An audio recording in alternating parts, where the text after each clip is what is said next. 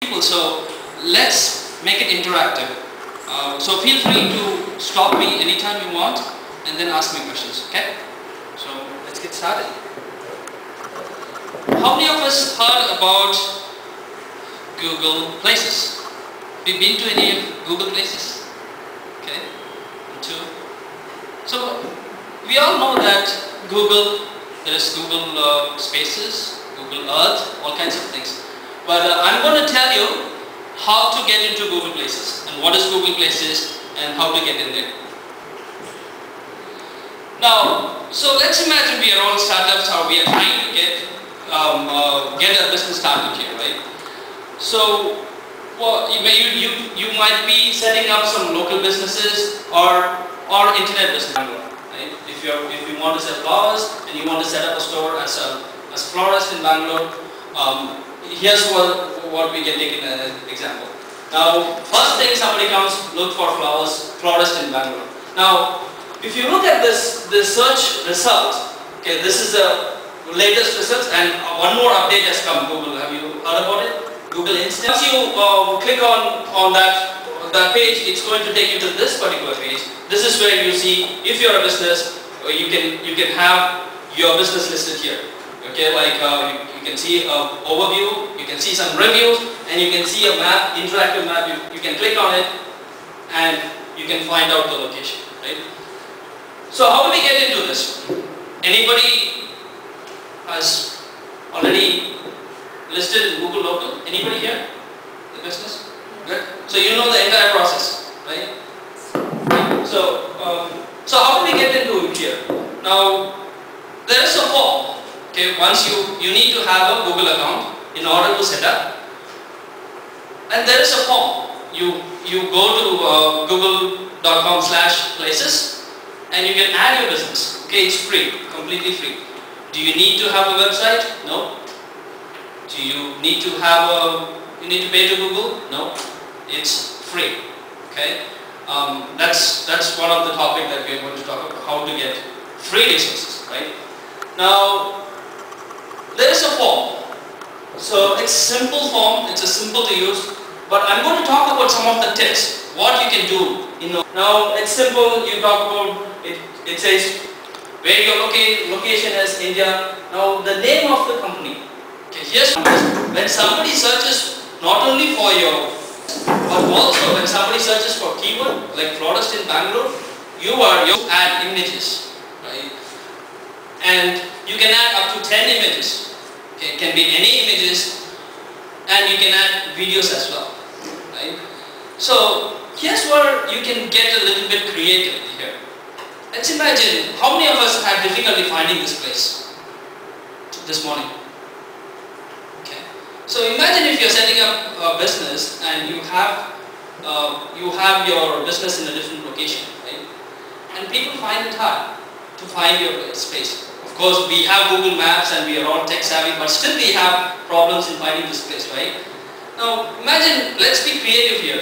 Let's find out, okay, right, draw a map or draw in a paper and take a picture of it and put it in there, right? So it's, when people search for your business, they also look at the directions, they get Google Maps. On top of that, they get your drawings of how to find the location. It's much more easier, right, when somebody draws and give, hey, here's what it is. This is how you go. So I'm just giving an example. You can come up with creative ideas with the images. You can take a picture of your. So add that one. Use the space creatively. 10 images. Use it creatively.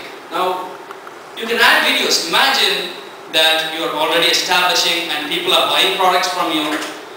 And let's talk about the testimonial. Okay, we have people who come and bought the product and they love the product.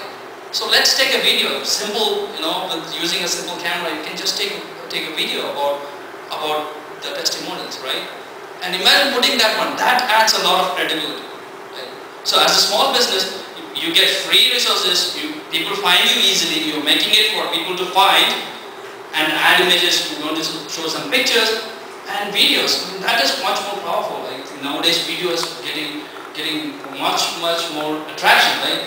So what happens is you're covering the entire entire ecosystem or holistic approach for this local businesses, right? So let's get creative there. There's another options that you can add coupons, right? So if you're a business, you can set up a coupon where people can print it out and bring it to your location. You can say, okay, this week we are going to have a sale. Here's what I'm going to give, $50 off, or whatever you decide. And then you can set up a coupon. You don't need to be a designer to set up. You can easily, Google allows you to set up coupons, really simple and easy. So use that coupons for anything. It can be anything, just maybe free coffee or anything it can be. So make use of that coupon section.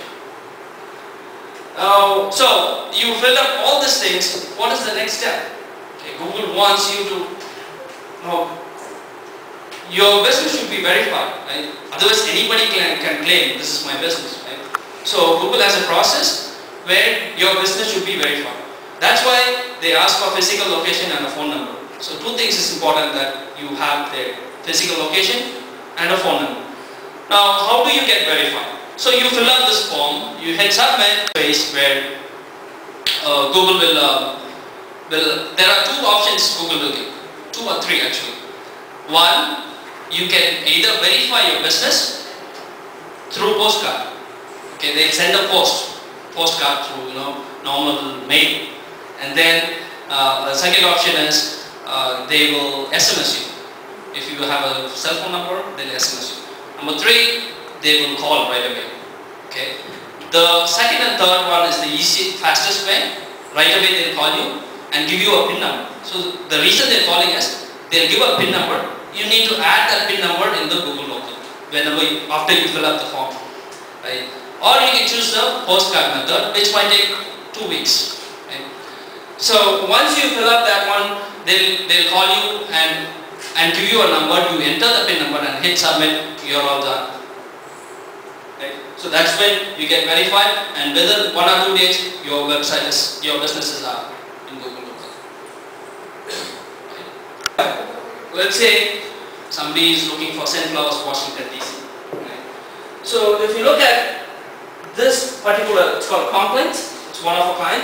What we did was, not only they get listed in Google local, but also in the organic results. So you see the advantage, they get two places. Right?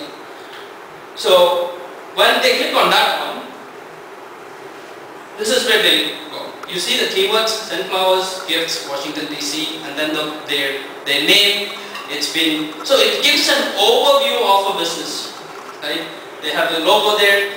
They have their images, and then the maps. Street view. Okay, you click on it. It will show you a 360-degree of their store location. It's got some images, and you see the timing, what timing they're open, and some reviews. So you get everything, and what are the buses available there or transit. Everything is in there. So you see, imagine this entire thing, without paying to anybody, you get listed in the first place. Okay. So make use of this Google listings, Google local or Google places. Yes. Quick question.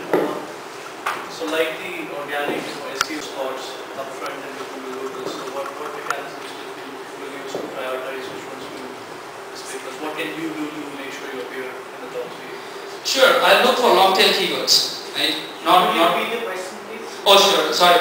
So he's asking, what would you do to